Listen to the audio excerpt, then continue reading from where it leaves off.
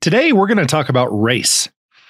And this is coming about because I've seen several things recently in which there's been some talk that there's some racial tension going on, and I wanted to weigh in on that.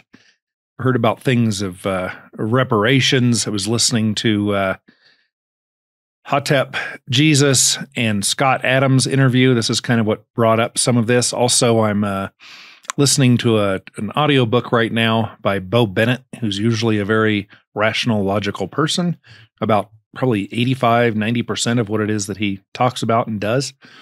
He's actually where I got the idea, and it's out of his book is kind of my outline for all of my logical fallacies series. But I've been hearing these things about race, and I thought, why don't I weigh in and talk about my experience? And why would you care? Well, I'll start out by saying I'm not a racist, and I don't owe anybody anything of any color, any gender, any ethnic background, any religion, anything like that. I haven't harmed folks who I owe anything to. Now, here's one exception to that. I was a cop for almost 10 years. During that time, I gave speeding tickets. I accepted my salary, which was stolen money. So that whole classification of people, yeah, I owe them something, perhaps reparations, apology, something like that. But today I'm talking about race. And I do not owe anyone anything based on race. I am not a bad person because I'm white. I'm not proud of being white any more than I'm proud of being 6'2" or having graying hair or any other thing that I had nothing to do with. I'm not proud of just accidents of nature. I'm proud of things that I do well. And here's something I did do well. I did live almost 50 years now treating people of all different races and colors really well. So unless you come up with a new, better argument than anything I've heard so far, screw your reparations, screw your affirmative action. And what was the other thing that's the hot thing now? The critical race theory that I'm just naturally bad. Screw that. Nope, that's not how this goes. So here's my experience, and I'm going to now justify what I have just said. Here's my experience for the last 50 years with the highlights, the most important or pivotal moments of things in which I was around black people or people who were different than me, a darker skin color, which pretty much everyone is, or times that I experienced racism, that I saw it happening. I'm going to talk about those. And I have a number of bullet points here I'm going to go through, and we'll see what you think at the end. Am I a bad racist dude? Do I owe anybody anything? And again, my argument is that I don't. So starting out, the earliest I can remember, we would go up and visit my uncle. We lived in Tennessee at the time, and we'd go visit my uncle. He was from Louisiana, and he referred to black people by the N-word and was an absolute racist. I mean, he later in life he was softened up, and he would explain how, yeah, back when he worked in New Orleans and he had a guy there who was on his crew doing construction. He says, if it was getting late, instead of just dropping him off on his cross street, he says, I'd drive him all the way home. I just didn't want the cops to mess with him. So he was saying, hey, I'm a good guy here in doing that.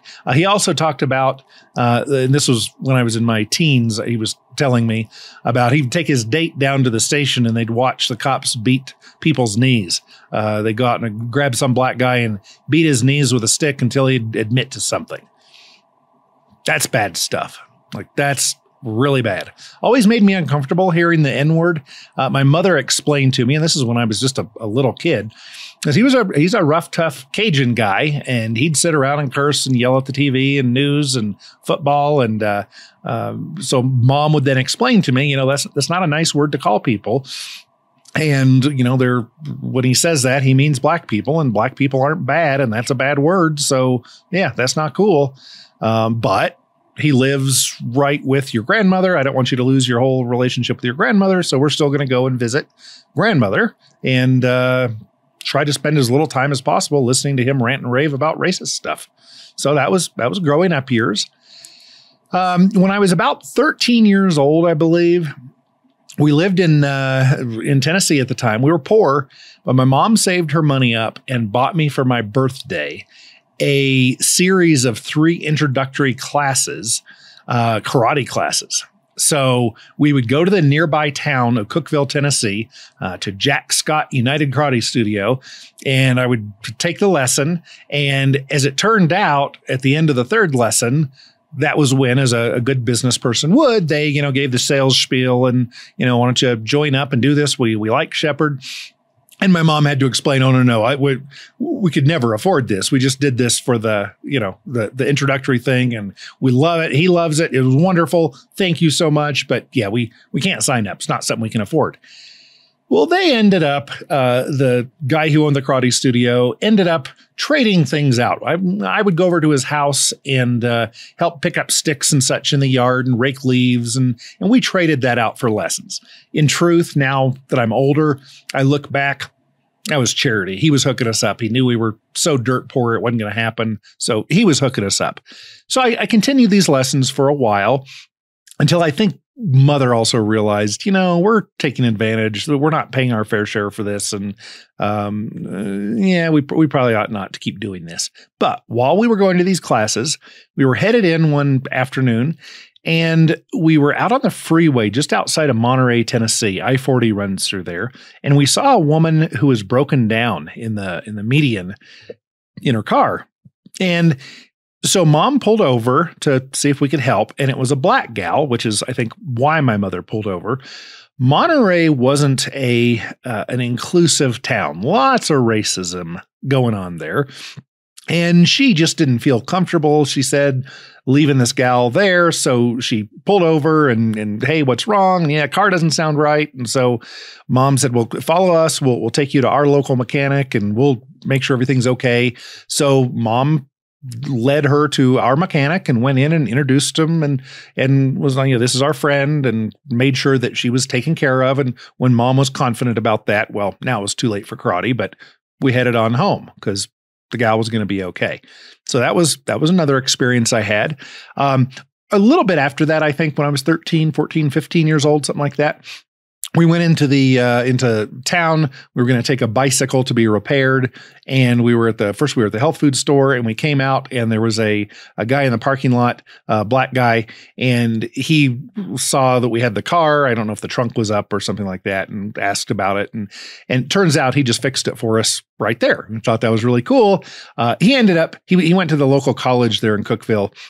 He ended up later kind of trying to court my mother, and she would have been 40 at the time, something like that. Oh, no, she would have been older than that, late 40s by this time. But she was still an attractive gal. She'd been a beauty queen in her youth. And so she kind of thought, well, this is weird that this early 20s college football player is interested in an old white lady like me. Like, he's a college guy. He has his pick of all the gals in college if he plays football. Why me? But well, maybe he likes me.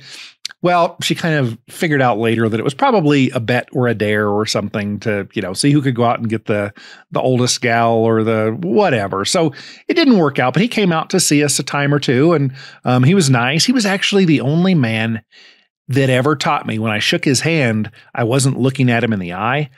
And he corrected me. He says, when you shake a man's hand, look him in the eye. And I still remember that. Thanks, guy, for teaching me that. So that was when I was 13, 14, maybe 15-ish, still in Tennessee. Then, let's see. Oh, and then right around that time also, we were going to Mennonite churches, but also Baptist churches. And we were going to Mineral Springs First Baptist Church. It was near Monterey, Tennessee. And I was really religious at that point. There were a group of youth, and we would get together after church rather than going up on the hill and playing volleyball. We would stay there in the main sanctuary, and we would have a Bible study and sing and study verses out of the Bible and that kind of stuff. And then I remember once after that, we went into town, into Monterey, to go to Dairy Queen to get some ice cream. And as we were driving along the street in Monterey, there were some black guys walking down the street, which was not normal. This was in the 80s, mid 80s. And that didn't really happen much in Monterey. So the guys in the truck that I was in, they slow down, pull over, roll the window down, and yell at him, "Hey, Enners, get out of here. Go back. You don't belong here," or whatever. "Get out of town," that kind of thing. And then we kept driving. And I'm thinking, wow, these are good church going, the most devout of the devout youth, and they're doing that? That's really messed up. That's weird. That sucks. And that was a impactful moment. I didn't like that much at all. I thought that was pretty darn wrong. And then that was probably my last experience in Tennessee. Then we moved out to the Rocky Mountain West to a little ski town, and hardly any black people lived there. There was a guy at the hospital. I think he was the anesthesiologist, and he was black. And then there was Bill, who still lives in town. I see him at the grocery store every so often. And Bill worked with my mother in another retail store at that point. And that was the only... Oh, one other guy who had a moving company in town. And that was it. So there were 3 black people in our town of 5,000. It's probably now at 10,000 people. Now there are a few more black people there, but still really low black population there. And so I kind of got to know him just because he worked with my mother. We were never close friends or anything, but he was just a really nice, cool guy. Let's see. After him, then I went to college, to a junior college in a remote little, not the nicest town. And I went to this little college, and there were some international students there, and I was part of the International Students Club. And let's see, I think the first gal I dated there was Sharon. She was a black gal from South Central Los Angeles. And then I also dated Saiko from Japan. And I think I had evenings just like going on one date or something with some white gals, but I didn't really have any serious or longer than 2 or 3 dates relationships with anyone other than the 2 gals I just mentioned. So that was junior college. And then I moved to Southern California to pursue my career in law enforcement, and went to a little beach town. And my boss there was actually a black guy, and he was awesome. We got along well. We had a good old time together. His thing, in this little beach town, there were not a lot of black people there, but so he just kind of would mess around with the rest of us. Anything we said that he didn't like, if we were arguing about whatever, he'd say, "That's racial, man. That's racial," and we all just bust out laughing. We couldn't help it. He was, I wish I could have worked with him longer. Let's see. After that would have been right after college. Oh, and by the way, in college, my best friends were Ahmed. He was from Saudi Arabia, I think. There was Khalid from Pakistan, and then Muhammad from Jordan. And there were a number of other friends, but from France and other places. But I'd like people that weren't kind of like people I'd always known. Nothing against white people, but I found other people to be interesting. Just hung out with them, and I tended to gravitate toward the international club and people that weren't looking exactly like me.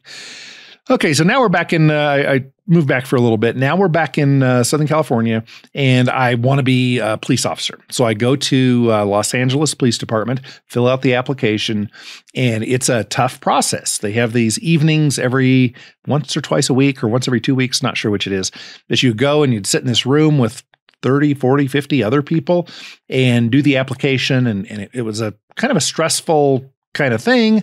If you got past that, there stage after stage after stage. But that was the first one.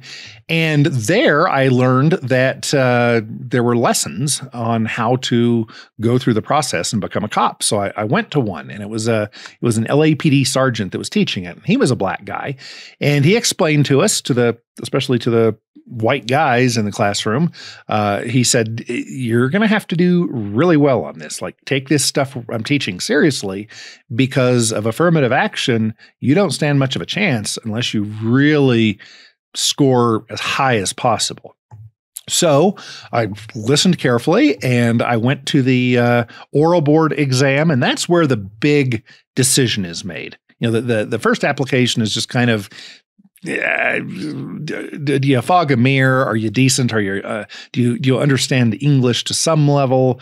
Are you just a basic decent candidate to be a cop? So that was easy to pass. The oral board, that was the one you had to do well on. And so I took it and I was so excited. I got the results and I got 100%. And that is very rare. I actually contacted this guy who taught the class to say thank you. And then I learned from him. He says, yeah, he says, that's great. He said, just so you know, they are down to, and now I'm forgetting the number. I think it was down to 102% for white guys. And you get 5 extra points if you had been in Desert Storm, if you'd been part of the military industrial complex during Desert Storm. Not if you had been in the military before that, but that was one of the more recent things. So that would give you 5 extra points. So unless you had 102 points, you were not going to get hired. And that was the case with me. And they put me through another thing or two, but it was just dragging on and on. So I asked the guy, I said, well, I said, what are the standards for other people? Turns out that, and I'm not sure if I have these correct, but I think if you were a black man and you got 90%, you'd be hired. You'd be put into the next batch of people to be hired. If you were a black female, no. If you were a Hispanic male, you had to get 80%. If you were a female, that I think you didn't have to be a particular race. I think you could just be female, and then you only had to get 70% to be ushered on into the next step. So I didn't happen to be a female or a black man or a Mexican man. And I don't know if it was Mexican only or if it was Hispanic. I don't know what they called it at the time. Things go in and out so much that who knows what was politically correct at the moment. But I didn't stand a chance. I didn't get into a job that I earned by preparing for years in college. I mean, I remember I had maps up of the city of Los Angeles studying streets. This was such a big goal of mine, talking to mentors and what can I do to make this happen? And like, this is a big life dream.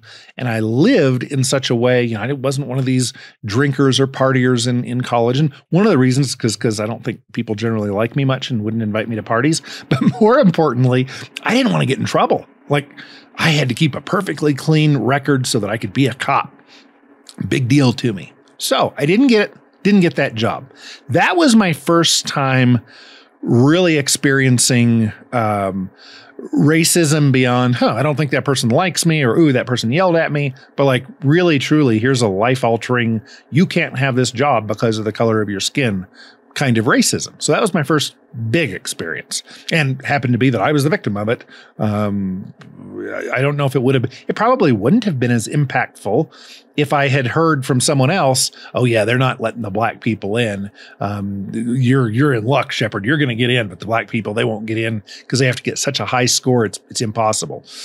That probably wouldn't have been as impactful. It should have, but I don't think it would have been, to be honest. I'll admit that. Okay, so after this, then I wind up getting a job for another sheriff's department in Southern California, a big one, and went through the academy. I think one black guy in the academy. Turns out he was a friend of mine. Probably, I think, one or two of my academy classmates I ended up knowing afterward, like his friends, and went to dinner, and so it was Sean. Sean was the guy. I think he ended up in Pasadena or somewhere. But we went out to dinner up there, and he came down. We went running in Long Beach, where I lived. I've lived in a black community, a black neighborhood, a black apartment complex. I think there was one other white guy in the apartment complex, but I didn't care. I'm like, I was in Southern California, my dream location, and trying to get a job as a cop. I was just happy to be alive, and I didn't really see it as a pro or a con. It was just, I don't care. It was a good price, and that's where I lived. So there I am. And what else did I do? Okay, so I got this job at the sheriff's department. Went through the academy. Black guy was a friend. That was kind of my experience there. Then I got out of the academy, was in jail. I had to spend, I think, 7 years at that point working in the jail before you could reasonably get promoted and test out to be onto the streets, to be street patrol, which is what I really wanted and dreamed of, and which is what would have happened immediately had I gone to the LAPD. So working in the jail, very few Black people in the jail working as deputies. There was one guy there, and he was awesome. I remember once when I was real new, some of the deputies had me step into a cell like, oh yeah, go check out make sure there's nothing in the toilet, make sure there's no pruno or whatever. Well, there wouldn't have been because this was in the intake area. So I walk in and they slam the door shut and now I'm locked up. And I don't know, they left me there for half an hour or something like that. And then finally decided to let me out and ha ha ha, funny prank. And this one deputy who was Black, he was the one who kind of defended me and said, hey man, that ain't right. Like they locked you up. You didn't deserve that. That's messed up. And Pete chewed him out and like kind of came to my defense. And so I think that was yet another thing that gave me a positive impression and made me not dislike people of other colors. Like here's the one guy standing up for me and he's Black. That's pretty cool. So knew him. We weren't buddies off duty or anything, but he was a good guy. Racism in the jail. So I was there for just a little under 2 years, and the greatest population in the jail, I'm not sure if it was Hispanic or white, but in the jail, I think any decent sized jail, it's probably not the case in a 300-person town in the Midwest, but in a bigger city, any jail is going to be broken up into different segments, not by the guards or the system, but inside each tank, the Black people are going to hang out together, and then the Hispanics are going to be broken into two groups. In our jail, there were the let's see, what are they called? The Chicanos. Those were the second or more generation in the U.S. And then the Border Brothers were the people who didn't speak English and had just moved up from Mexico to Southern California and ended up in jail. So there was Black, white, and then Chicano and Border Brothers. And then the Vietnamese people had a big population in our county. That'll tell you where we were.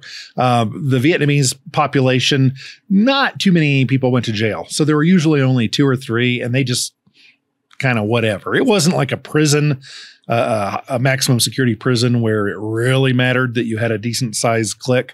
The Vietnamese guys, like they weren't getting beat up or anything, but they were just kind of the off group. Didn't really hurt them or help them, but they just didn't have to be a part of anything. So I saw that. And then I also noticed working in the jail, something I learned, it was a very interesting lesson. I was able to watch when I'd have chow hall duty. I would go and stand there and all the inmates would file in. It was usually about 2 to 3 hours that chow hall took. And so each tank would come in. I think they had 7 or 8 minutes to sit and eat, and then they needed to go. So there's just this constant line coming in. And I would watch, let's say, play it conservative, 1,500 men every day that I worked, that I had chow hall duty, which was usually, I would watch them come filing past me. I would see how they walked. I would see their posture. I would see what their gait was. I would see how they dressed. Now, they all wore their jumpsuits, but there was a lot of variation from there. Some people combed their hair. Some people's t-shirts were really high and tight here, no sag in them. Some people just looked really sloppy. There was the jumpsuits. Some of them were nicely pressed. They looked really sharp. Others had wrinkles. And I watched these 1,500, and they rotated over the years I was there. They would be in jail for a while, and then they would get out. When they're out, we would call them an inmate out of custody because you knew they were going to come back. That was just part of their lifestyle. Who knows why? Maybe it was racism. I think it had more to do with coming from a bad neighborhood, a neighborhood where people didn't have much money. They didn't have much hope. They didn't have much class. They didn't have the opportunities if people chose to stay in that community. They just didn't have much going on in life. And so as it turns out, they'd get out of jail and wind up coming back. So I got to watch these people walking, eating, living, and I got pretty good at identifying this class of person. I could be 100 miles away driving along and watch somebody walking down the street and go, I'm watching out for this guy. Sure enough, I get closer, and it wasn't just his gait. He had the prison tattoos or the jail tattoos. So there's not beautiful, vibrant, rich colors in them. They're that dark green color and certain look to them, a certain type. I got so good at identifying that I think I could go just about anywhere. I remember some years later, I went to France. I was in Paris and what was the city I really liked? Anyway, it was a big city too. And yeah, sure enough, I could just watch people walking down the sidewalk. And I'm like, oh yeah, that guy's been to prison. And I don't know if he's going back, but that guy's been in prison. And you just had this eye of being able to pick out this kind of person. The kind of person who would use meth, who would burglarize a house, who would rob, who would murder, who would do this kind of crime, according to the government, in the place where I lived. So that's just something I'm going to bring this up later. I'm mentioning this now to say I really became a student of certain class of human behavior. While I was a cop in Southern California, I think it was between both of my two jobs there. I started out in the jail, and then a little under 2 years, I couldn't wait another 5 to get on the street. I was too anxious, so I got a job at a little beach town in Southern California as a cop there, which was pretty close to my dream job because LAPD, I wanted to end up in Venice Beach, and so this was kind of like just down the beach from there. This is kind of a dream job. And so I was working there. You get hired, you get 6 months. If you don't pass the field training process, then you get canned. So you're kind of a recruit, but you're a full-fledged police officer, but you don't have a permanent job. You're on probation. So I worked in that town, and while I was there, I don't think there were any black officers. I think we only had 20 or 30 cops there, and none of them were black. We didn't have that many black people in town. It was mainly white, mainly really wealthy. On patrol, our job was to keep the scum from the rest of the whole area out of our little town. And so, if Santa Monica would grab a back seat full of homeless people and drive them down at midnight at 100 miles an hour down PCH and drop them off in our city, then it was our job to make life miserable enough that those people would leave and go some other place and get out of our town so that our poor wealthy white residents didn't have to look at panhandlers or just yucky, dirty people who looked walking down the street. They didn't want to have to put up with that kind of, isn't that sad? Anyway, that was part of what we did, was getting rid of anybody who wasn't good enough to be there. Now, it was okay for workers to be there, like me. It was okay for the cops to come and provide security for people. It was okay for the grocery store clerks and the cooks and all these people. It's okay. But they didn't live in that city. Very few. I don't think any of the cops lived in that city. We all had to travel from elsewhere because it was a nice place, and we couldn't afford to on our salaries. So there was a main artery that ended up in our city that went to South Central Los Angeles. And I was taught that every so often there'd be a carload. It was an older American 4-door sedan, and there'd be 3 or 4 guys in it, either black or Hispanic, shaved heads, tattoos, a lot of sleeveless t-shirts at this time. This would have been in the mid-90s. And they would come rolling into town and find something to rob, find a business to rob or burglarize or something like that. And then they would just hightail it back to their home. And so our job was to kind of keep an eye out, make sure those folks weren't in town. If they were, get them to move on before they committed a crime so that they didn't commit one in our city and that they would move on to another area to commit their crime. And I remember in the beginning not really understanding it. I didn't know that much about different races and such. My time in the jail taught me some, the difference between the Chicanos and the Border Brothers, but I guess I didn't really internalize it. And the field training officers would get on me, why aren't you pulling over more people? And I'm like, well, I don't see anything really going wrong. And they'd be like, well, you got to be proactive. And so they'd say, oh, pull that car over. Look at that guy. See if he has warrants. And sure enough, they had that eye way better than I did. And I'd pull the car over, run the person for a warrant. Sure enough, they'd have a warrant. And I'd be like, how did this cop know this? Like, they didn't know that particular person, but they just knew from the eye movement or the way the person avoided them or whatever. They had a pretty strong gut instinct as to who this person was, somebody we wanted. And so I saw some of this and I'm like, okay, this is how you do it. And then I remember pulling over a vehicle and writing a ticket for a taillight being out. And that's what we were told is, you find anything. The license plate light is out. The tail light is out. The tire tread is too thin. There's a state statute about that. You pull the person over for that. And if you can't see anything that's really wrong, I remember once being told, by the time you get up to the window, kid, you'll think of something. You'll think of why you pulled them over that you can put into the report if anything should develop from it. Well, I remember pulling the one car over with a broken tail light, give a ticket for it. And then afterward, the field training officer is kind of chewing me out. And he's like, this poor person is up here from Mexico. Yeah, they're illegal, but they're washing dishes. They're working their butt off trying to support their family. And now you gave them a ticket for $50 or whatever.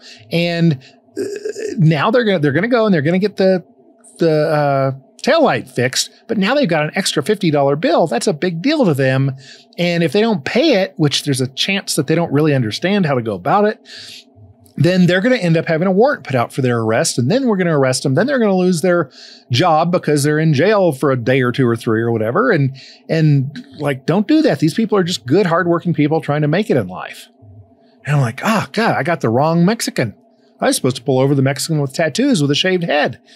And I didn't really understand it that well. And as a matter of fact, when I got fired, it was for being a Midwestern Mennonite mentality. I think those were the words the chief used. I just wasn't street savvy enough.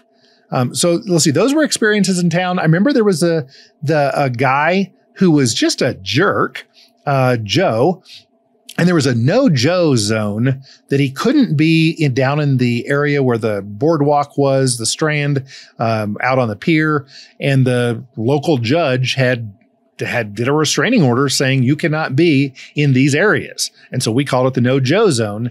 And Joe was in that area once. And we chased him, caught him, took him to jail for the night. And as we were arresting him, one of the cops, and this was, I think, the only racist thing I saw in that town. And when I say racist, I mean not taking other things into consideration, just making a decision about somebody based on the color of their skin. You know what? Now that I'm thinking about it, this wasn't a racist thing. The guy was a different color, but what happened wasn't because of his color. It was because he was always a jerk. He was such a jerk to tourists. He was such a jerk to locals, to cops, to the judge, that he had this restraining order put against him. So I take that back. This wasn't a racially motivated thing. But as we were arresting him, we were grabbing his bicycle to put it in the back of our car to take it in.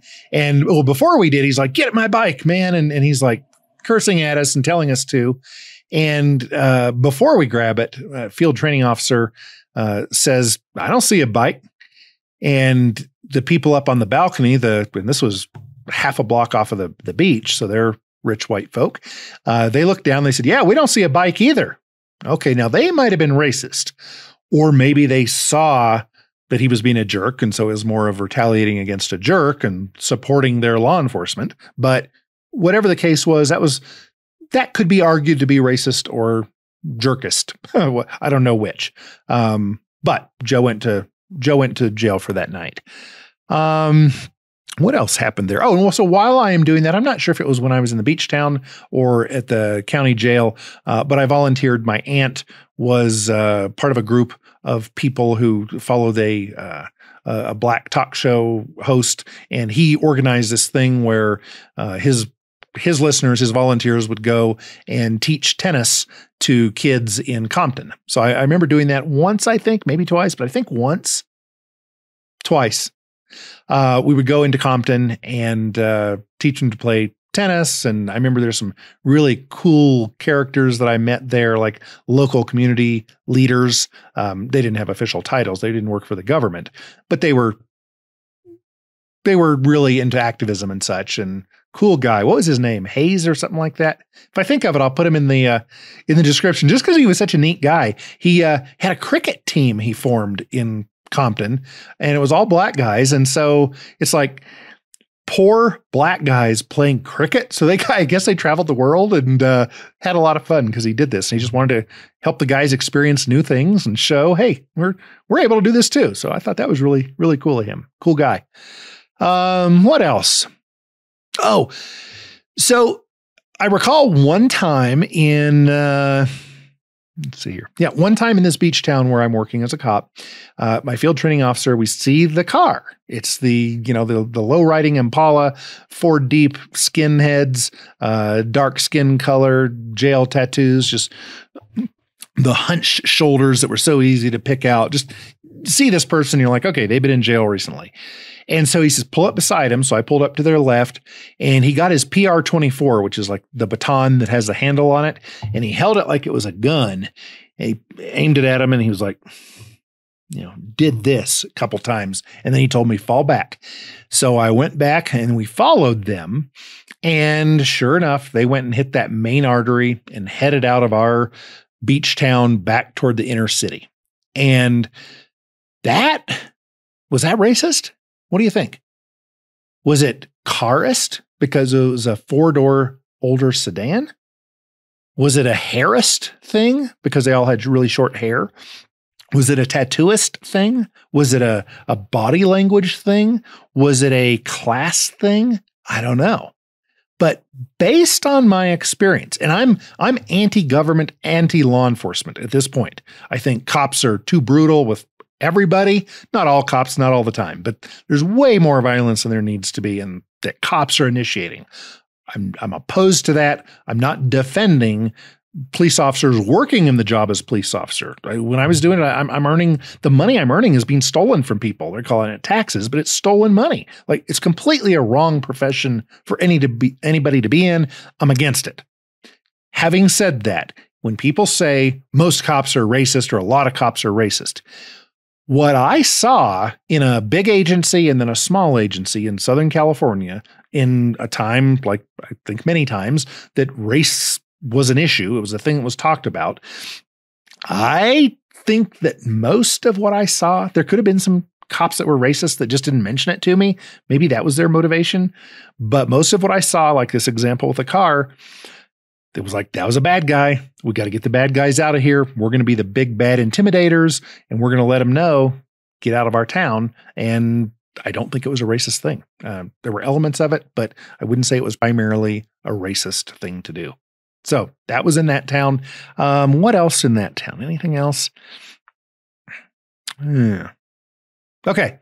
So then after that, I moved. I didn't pass, as I mentioned, I didn't pass the field training. I was fired. So I applied to a bunch of agencies. I wound up back in a little Rocky Mountain town where everybody knew me, and moved back there. Very few black people. So I didn't really have an experience after that in my police career that I can say that I saw that black people were or weren't picked on. They're just, like I say, we knew the few black people who lived in town, and they were all good guys. One of them would get arrested every so often, but he was also cool, and we'd let him go a lot on stuff that there were crimes that we could have gotten him for, that they were written in the book, but he was a cool guy, so I just let him go. So I don't think there was racism there that I saw at all. Let's see. So after that, then I got out of law enforcement, and we started owning a number of different businesses. I remember for a little while, we owned a couple UPS stores, and it was hilarious because I think that people who are racist are kind of jerks, and I don't like them. People are welcome to have their opinion. And if you don't like white people or black people or brown people or whatever, like, I don't have a problem with that. I think it's silly and goofy of you, but as long as you're not hurting anybody, then you're welcome to think whatever you think. But we had at the time, we had an Indian from India, and we had another Indian who was a Native American. And so we had this one drunk guy who was yelling that he was a former vet, but he came in and had some issue with his package, and he started yelling about us hiring all these damn Mexicans. And there wasn't a single Mexican there. There was two kinds of Indians and who's the other? Let's see, there's Joel, Chris. So two kinds of Indians. Who was the other guys? I'm blanking on it now. But yeah, there weren't any Hispanic guys, Mexican guys working there, but he blamed them for that. And I thought that was kind of funny. Yeah, I think one of them might have been white, just darker skinned. I don't remember. Okay, so that was a little anecdotal thing. So yeah, there is a racist at least in that little town. What else? Oh, and then later I started or bought another business, and then still nothing racist. Never saw anything, or didn't really come across anything that could be considered racial in nature. And then I started another business, and in that business, a guy who I was kind of friendly with, hired him to come on and be a coach. And he was a black guy, and fourth black guy that moved to our area. And so he's been around for a while, and we're still friends. And I actually remember, oh yeah, here's a racist thing. I went to a get-together thingy, a shooting competition, and one of the guys was talking about Obama at the time, and they were using the N-word about that enter in the White House. And I was just shocked because it had been a long time since I'd heard that word. And I'm like, whoa. And then I started thinking, my buddy Michael, who worked with me as well, I'm like, oh my gosh. So I get a hold of Michael, and I'm like, dude, and by this time he'd moved back to DC for a while. And I'm like, man, I wish you were still in town. You'd have to go to this. I'd almost want to take you to this match just for fun, because here's what the guy was doing. He's like, oh yeah. He says, if I get back and you're still going, like, we got to do this just to see if they would like shut up and like him and see that he shot well. And then we'd all get along. Maybe he could teach them that, hey, I'm just some other dude. But yeah, that was kind of one experience. Yeah, other than that, I'm thinking that has been, yeah, that's everything that I jotted down that I can think of. I'm sure I've missed some things. But that was my experience. Now, in that time, was there anything that I did that I owe a person because of race? Not because I was a statist, not because I was a tyrant, but because of race. Was there anything that I did to anyone that I owe them anything? And if so, how much? If you can think of any of these stories that I've told you, is there at some point, because I was a passenger in the truck in Monterey, Tennessee, when the church boys yelled at the black guys, get the heck out of town, because I was a passenger there and didn't grab the steering wheel and pull the truck into a light pole to kill all of us, do I owe each of those guys $5, $100, $1 million each? How much do I owe them? This is bringing up the real point here. I see color. Like, I can identify you put me in a room with 3 black guys and 3 white guys. I can pick the white ones out. I can pick the black ones out. I see color. Of course I see color. I don't treat people differently because of it. Maybe I do tend to have a bias that I like black people a little bit more. Like I'll give them a little bit more of a chance, or I'm more interested in them because I'm like, oh, I've been around 99% of the people I've been around in my life have been white. Oh, here's a chance to be around somebody who's French, white as can be, but they're from France. They're going to be more interesting. Like I can step outside of my normal box and chat with people, or, oh, here's somebody who's a different color than I'm used to. Hey, maybe I can learn something from them or hang out with them. And so there's that interest. But there's nothing that I have done to harm anyone that I would owe anybody reparations. There's nothing I've done that makes me inherently evil. And it's complete BS if you say that I was born because I was born a certain gender or a certain color or a certain race or whatever, that just I was born that way and that makes me bad, and that I don't see it, but really just the way I go about life. Maybe I'm not seeing enough black people to smile at because subconsciously I am frightened of black people, whatever critical race theory says. It is complete BS. And I have not studied it extensively. Probably spent half an hour looking into it at a couple different times. So a grand total of half an hour. I don't know that much about it. Maybe I'm missing something. This systemic racism. I don't know. Maybe it exists somewhere, but it doesn't exist around me or that I'm aware of. And it's not like I have this group that I know lives over in this neighborhood near me, and they're all a bunch of racists, and they're going out and telling all the business owners, hey, you better not hire any black people. Well, no, like if I knew that, that's something I would bring up and say that is a system of racism. Like that is a thing that's ongoing, and those guys are bad. Now, it wouldn't mean that I owe anybody anything, but those guys, yeah, they're being jerks, and hopefully they're not treated well by the rest of us. Hopefully the rest of us say, no, you're not doing business at my place. You're one of those jerks that is messing with people just because they're a certain color. Like that's messed up. No, we're not going to serve you at our business. So that example that hasn't happened that I know of, that would be systemic racism. But never have I been in any business where I have seen a person who wanted a job, who was qualified, not get it because of the color of their skin or because of their gender. Like I have never seen that happen. I'm sure it happens, but I haven't seen it happen. And so since it's not in my arena, I am not going to accept responsibility for what the KKK did 70 years ago, whenever I don't think the Democrats started it. It was a group of Democrats who started it, but it wasn't I don't think it was a bipartisan organization. I think it was a way to kind of bring racist people of multiple parties together. But those guys 50, 100, whatever years ago, those guys are bad guys, in my opinion. Just like a guy who flips off a little old lady who's moving too slowly. Yeah, bad guy. I'm not saying I should initiate violence against them. There shouldn't be a penalty for that, like not an initiation of violence penalty. But yeah, I don't care for them so much. But that's not me. And there are people who have done bad things to people of particular colors. And some of them have done them for reasons of, I don't like you because you're this color. That's bad. That's not good. But it ain't me, and don't try to pin it on me. Just as you can't say, oh, you white people used to steal a bunch of stuff, therefore you owe reparations. I'm not, don't put me in a category like that and then have me take responsibility for what other people have done. I'm an individual.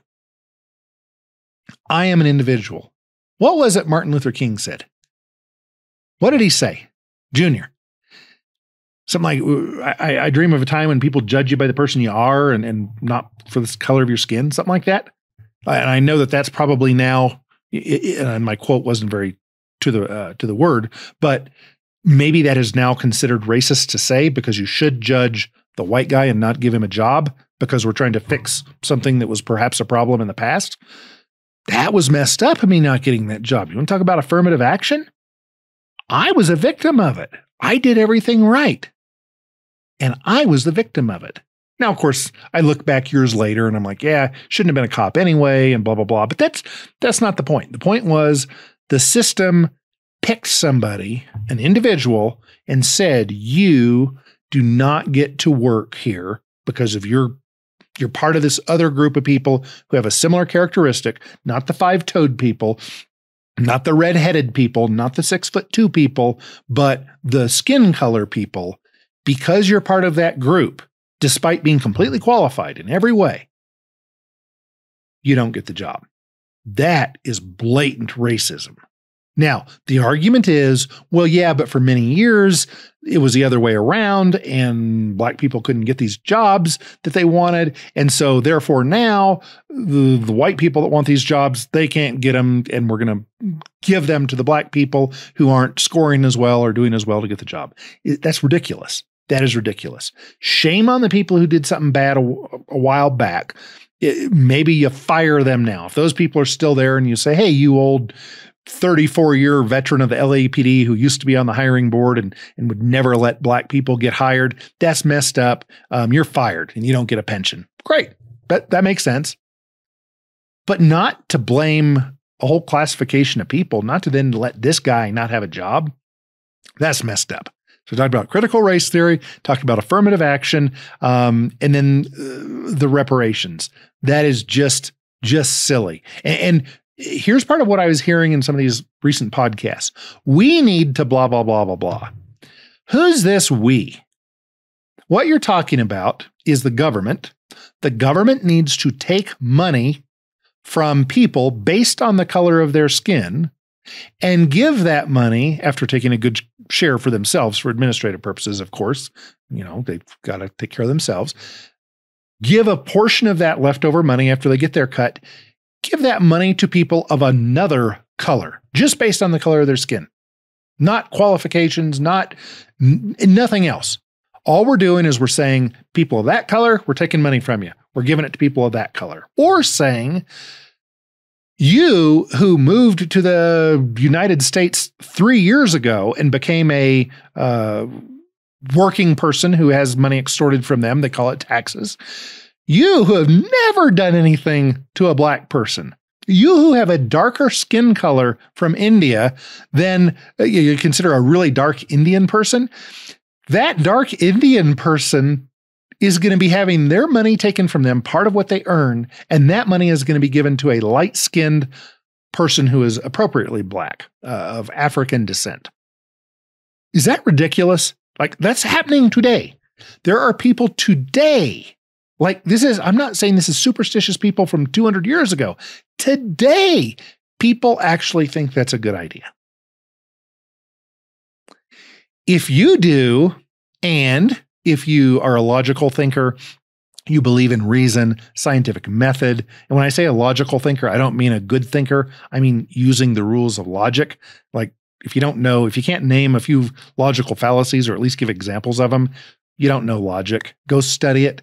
Learn how to argue, learn moral philosophy, learn sociology. And then, my gosh, I would love to chat with you and learn where I'm wrong. Because if I'm wrong, what's my buddy say? I want to know as many true things as possible, and I want to disbelieve as many untrue things as possible. So if what I'm saying is untrue, if it's irrational, if it isn't correct, I want to be corrected. Please let me know and correct me. Otherwise, don't think I'm going to go along cheerfully paying your extortion for reparations. Don't think I'm going to say it's okay for affirmative action to hire people based on the color of their skin, exactly opposite of what Martin Luther King Jr. wanted. Don't think I'm going to go for this nonsense.